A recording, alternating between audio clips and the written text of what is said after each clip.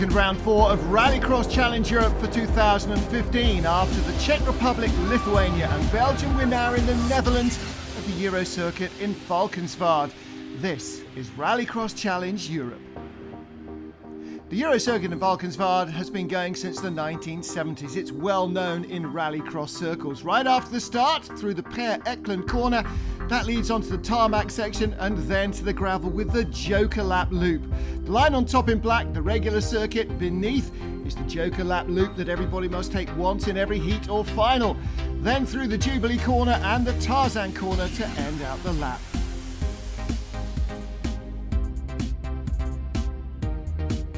There are 4 classes within Rallycross Challenge Europe, and as usual we start with Super 1600. Among the 12 entries, 4 Dutchmen and 2 Belgians, but after the first 3 rounds of the series, points leader is Sven Seliger from Germany with his Ford Fiesta. Egor Sanin won round 2 in Lithuania and round 3 in Belgium, but he struggled in the opener in the Czech Republic. We'll take a look at the heats in the Super 1600. 3 heats all on the Sunday. Valkenswaard is a very compact event. Artis Baumanis, the Latvian in his Renault Twingo, makes a great start to this one ahead of Thijs Heetsen in his Fiesta. The Dutchman hoping for a home podium, but in these treacherously slippery conditions it's going to be very tricky. He takes a Joker Lap immediately. That's on the loose, whereas the main track is still on tarmac at that stage. Another Dutchman, Gerhard de Brouwer, in the green and black Suzuki Swift in the background, showing just how treacherous the track is. His dad was a rallycrosser. His uncle, René Koesters, for many years in the European Championship. He's hoping for success here as well. So is Sven Seliger. Long, wide line in the Fiesta, but just look what that does. No grip and slows him right down. Can't get around the outside of Egor Sanin and loses 3 places. Artis Baumanis, fastest in Heat 1 in the Renault Twingo. In these conditions, it's not a quick time. In the 3rd heat, watch the car in the middle. Peter van der Vega of the Netherlands in his Toyota Yaris, the white machine. Gets the squeeze here around the nose of the Fiesta. Contact. And Zdeněk Kučera, the Czech driver in his Skoda Fabia, also rolling into the barriers. He lines up in a new car for the restarted heat. Kučera also there in his Skoda. Van der Vega, 2nd fastest in Heat 1. 3rd fastest in Heat 2, one of the big surprises of the weekend. Clean start as Egor Sanin takes the lead from Artis Baumanis and Thijs Heetsen, 3rd in the yellow, white and black Ford Fiesta. Behind the leader Sanin, Artis Baumanis gets out of shape in his Renault Twingo. Fastest in Heat 1 and Heat 2, the Latvian, loses a place there to the Fiesta. Egor Sanin racing on to fastest time in the 3rd of the heats in his Renault Clio. Artis Baumanis losing a little time, and that will give the others a hope for something in the final. There won't be a semi in the Super 1600s this weekend. So Egor Sanin, top scoring, 16 points out of the qualifying heats. Artis Baumanis in 2nd in his Renault Twingo, and Peter van der Vega in the Toyota Yaris, the wild card, a surprise in 3rd place.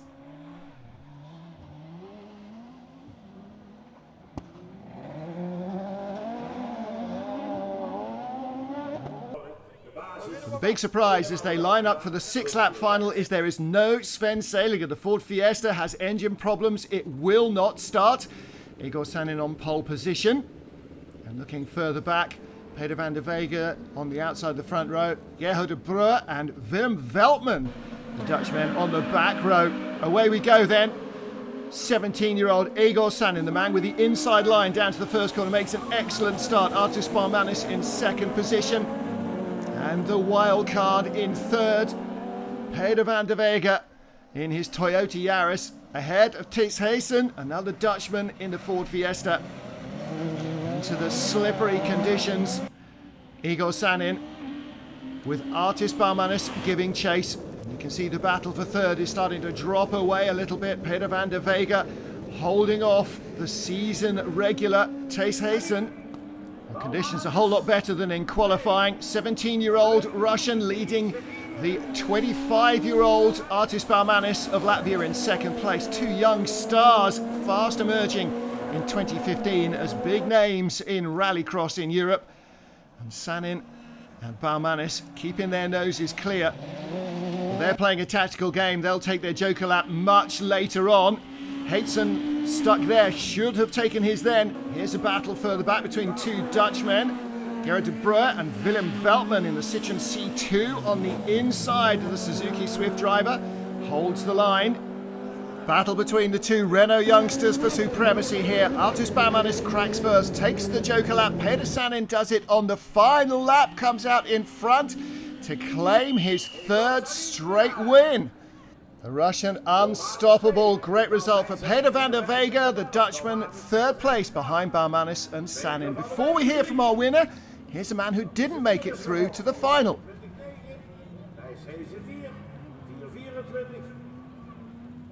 Yeah, meets went okay. I had a punch in my first one.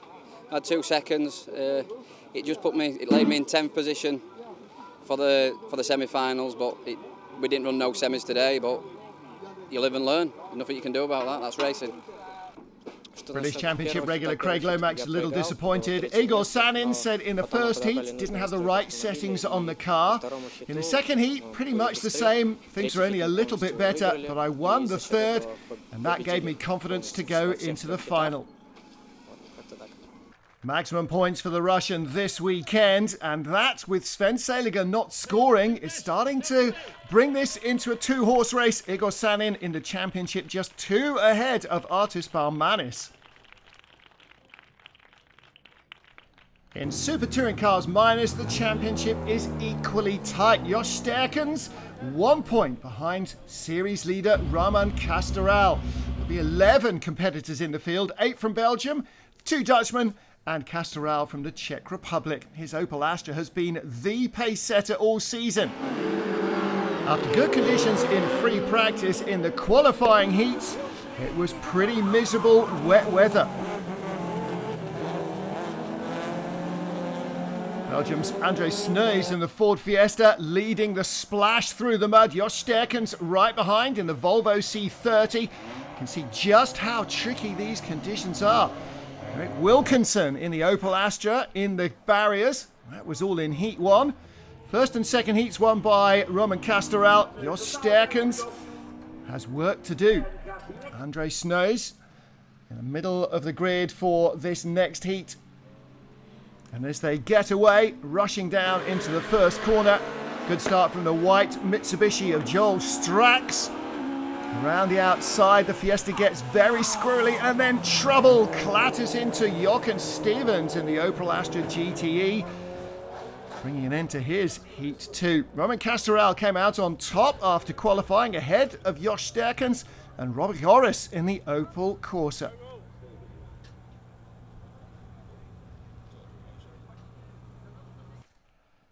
A little bit of clear-up work for Roman Castoral, sweeping his grid spot before the final. He lines up on pole in the Opel Astra.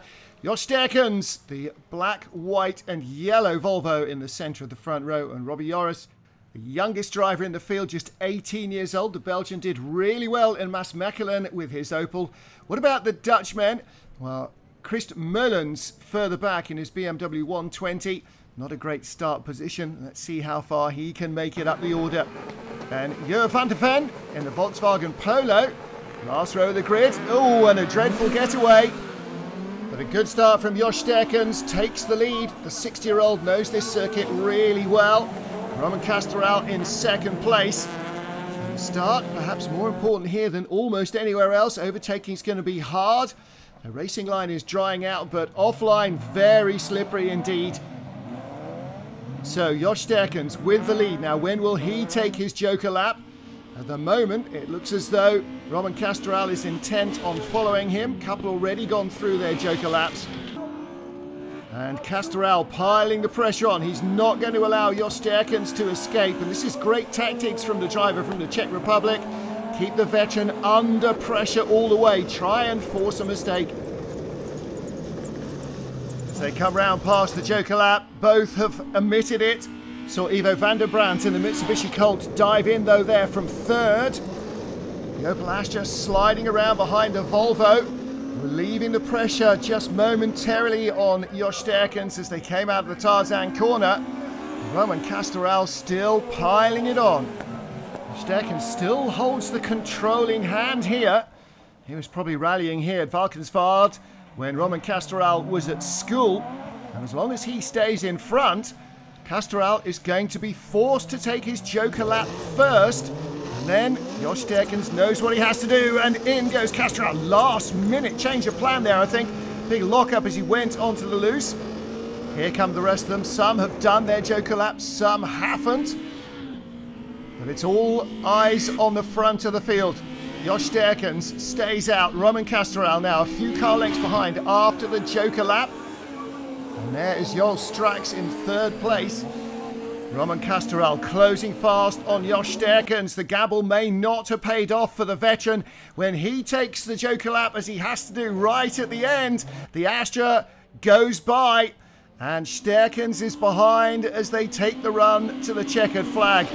Once more, Roman Castoral using his speed and ingenuity.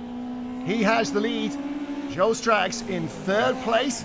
He'll take the joker lap on the final lap. Roman Castoral out front. And Jos Sterckens can do nothing about it. He was holding up the Opel Astra early on with the Volvo, and now he doesn't have the speed to make amends.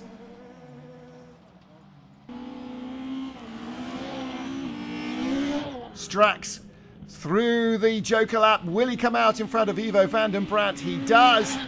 It's Roman Castoral who's victorious once more. Jos Sterckens in second, and Jos Sterckens completes the podium ahead of Ivo van den Brandt and Robbie Joddis. Celebrations for Roman Castoral. Maximum point score again from Valkenswaard, winning the tactical battle with Jos Sterckens.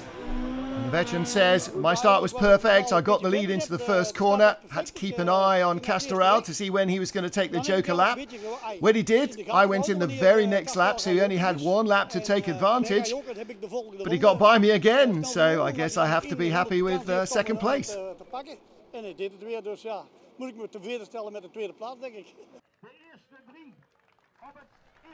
Well, it's a maximum score weekend for Roman Castoral. He now has a 3-point championship lead over Jos Sterckens. Stay with us for much more action.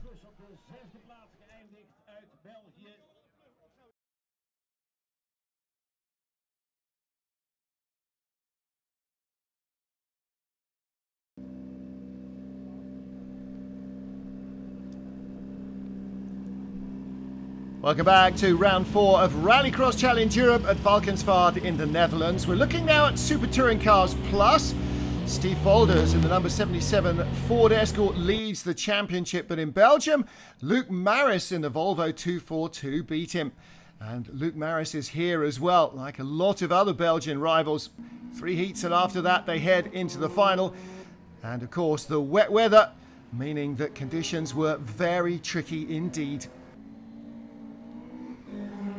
Steve Volders in the Mark II Escort, the old Volvo 242s, both cars developed in the late 1970s, still leading the pack in Super Touring Cars Plus. Great getaway from Volders once more. The Volvos, the BMWs, battling for the minor positions behind. But in this second heat, takes an early lead in the Per Eklund corner. He was fastest in Heat 2 and Heat 3 as well. And Volders, as has been his style this season, topping out qualifying. Davy Leyson's BMW M3 second. Ludo Hermans in his Ford Escort, third fastest in the qualifying heats. Ludo Hermans on the outside of the front row of the grid in the newer shape Escort. Dave Leyson in the BMW M3, but no Steve Volders. Differential problems. Looks like he is not going to make the final, and that is heartbreaking. Away they go then without the championship leader. Good start from the front row man. Ludo Hermans with a Ford Escort takes the lead. Trouble for somebody behind though. A bonnet has sprung open. I think that's Philip van der Heijden. Using a BMW this weekend instead of his regular Volvo because it crashed last time out in Belgium, and yeah, looks like the bonnet pins weren't done up properly. Ludo Hermans in the lead, 71. Right behind him, Davy Leyson in the Belgian-coloured BMW. Third place is Christoph Taubenberg, the Belgian in his Volvo C30. Surely Philip van der Heijden can't carry on like that though, can he? Ludo Hermans with the lead, but under pressure. And again, as so often at Valkenswaard, when you take the Joker lap could make a big difference. The lead pair are pulling away from Tarnberg in the Volvo, so it could be down to these two. Finally making the pits though, Van der Heijden. Meanwhile, the leaders are battling hard. Davy Leysen in the BMW pushing Ludo Hermans. Battles all the way down the order. Hermans can't shake off the BMW driver. Does he need to? Oh, and on the inside in the Per Eklund corner, Davy Leysen, what a move! Now that takes confidence in the machinery and in the driver that you are rally crossing against. Davy Leysen with the lead. Third place is Christoph Tarnberg. Volvo just sliding a little wide. Davy Leysen in the BMW ahead of Ludo Hermans, who takes his Joker lap now, trying to make an advantage for himself. And that puts the pressure back then onto Davy Leysen. He's got to keep the speed up when he's out on his own and hope that the Ford can't make a counter-attack. Christoph Tarnberg in third place. Great showing for the Belgian in his Volvo, but the gaps are opening. Okay, here we go then. Davy Leysen finally goes around the Joker lap loop and he comes out comfortably in front. Ludo Hermans in second. There's the third place man, Christoph Tarnberg. So the BMW with a handy advantage as he crosses the line once more. And this is really going to be trouble now for Ludo Hermans. Looks as though the BMW has better speed. Davy Leysen took the lead and held it through the Joker lap. And the BMW six-cylinder engine keeps him out front. Ludo Hermans in the Mark III Ford Escort. Christoph Tarnberg in the Volvo C30. Well, of course, we are missing our championship leader, Steve Folders. And that is going to tighten up the championship no end, although Davy Leysen, not a regular season-long competitor. However, with 2 more rounds of the championship, there is still a lot to play for. Davy Leysen ahead of Ludo Hermans. The gap's growing. Christoph Tarnberg in third spot. It looks as though not much is going to change that.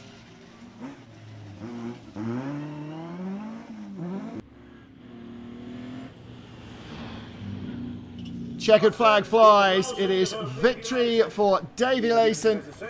In second place, Ludo Hermans, and Christoph Tarnberg claiming third spot.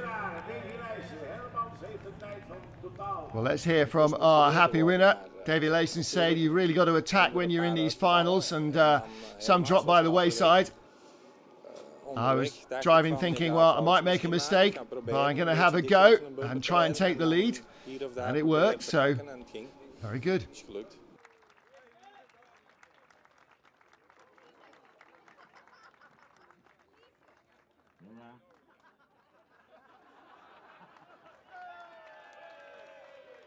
To round things out here in the Netherlands, it is time to take a look at the supercars.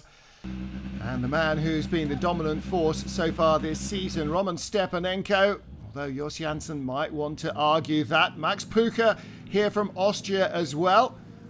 Roman Stepanenko, the Russian, in his Citroën, certainly had a very strong last couple of events. Takes the lead here. Contact behind. Jos Janssen clattered into by Pucher, and a second time and a third. Well, let's take a look on board with the Austrian. Looks to the inside. Janssen tries to close the door, maybe a little late. And hard to avoid that contact. Well, as the Austrian carries on, no chance in this qualifying heat for Jos Janssen. Lots of damage and a long way back. It's all about speed in the qualifying heats. Well, Roman Stepanenko was fastest in that heat. In heats 2 and 3, another opportunity for Jos Janssen on the outside, and Max Pucher. Janssen takes the lead, Pucher in second place, but Janssen overcooks it and throws the car off the track and into the barriers. Maybe focusing a little bit too much on not making contact in the first corner. He didn't make it round the first corner at all. Max Pucher did, however, and with a clear track in front of him, it was the Austrian that went fastest in Heat 2. With Janssen in trouble, only 4 cars in the qualifying heat, but that didn't stop Johnny Verkeuringen in the yellow Subaru making contact with Oleg Grishin's Skoda Fabia as he came off his Joker lap. Verkeuringen got a black flag for that. Roman Stepanenko and Max Puka powering by the abandoned Skoda. In the end, Grishin finishing in 6th position after the qualifying heats. Roman Stepanenko taking maximum points ahead of Max Puka and Johnny Verkeuringen in 3rd.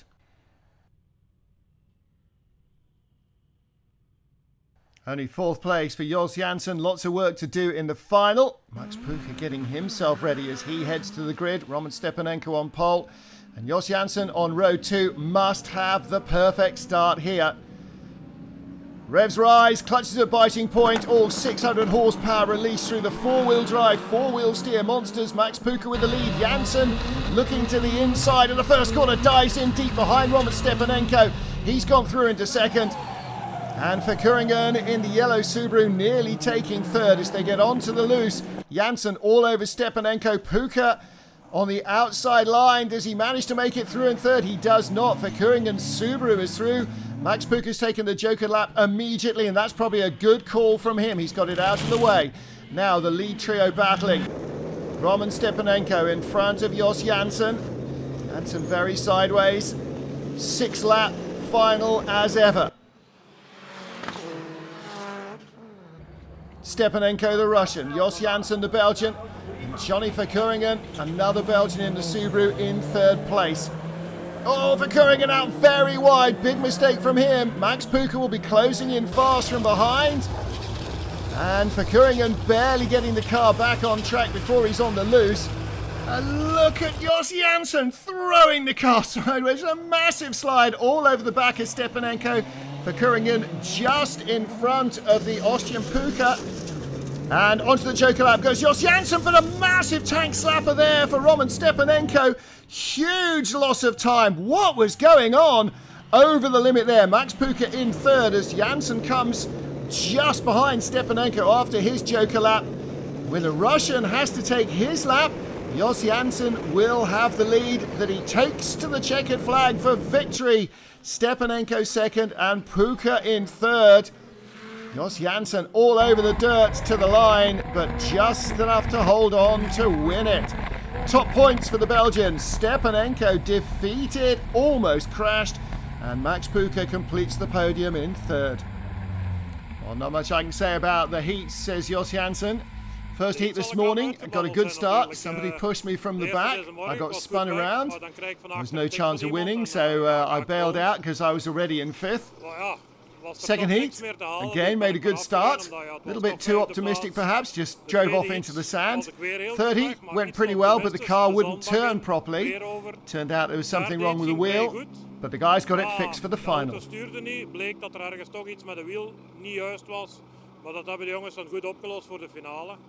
In the final I was very careful in the start corner not to have the same problem again with Jos Janssen coming from the back. And Verkeuringen he